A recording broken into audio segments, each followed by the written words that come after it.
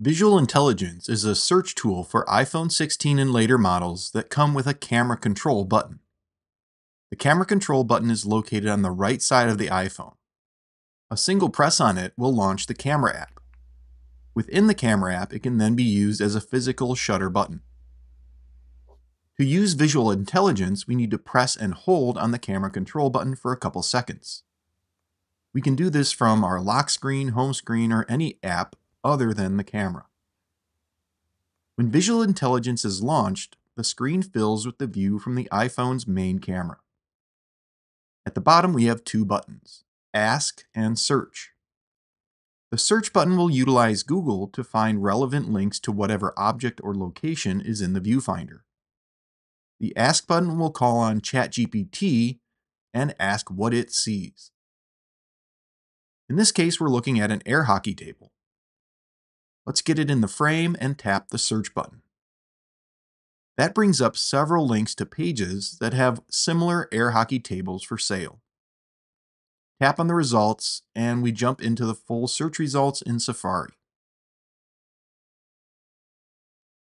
Let's jump back into Visual Intelligence now and use the Ask button on the same object.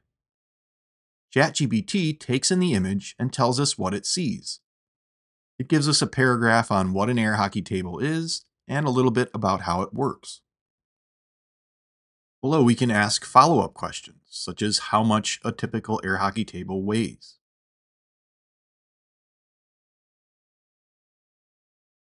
Tapping on the main button here will freeze the image, which will let us move away and still be able to use the ask or search functions for it. This isn't going to take a picture, though. If it finds relevant information in the image, it will display it here. In this case, we get a location, phone number, and website from this air freshener container.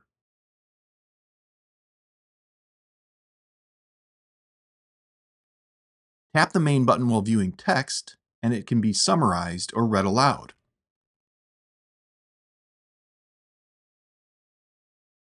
In this case, we get a quick summary of the back cover of this book,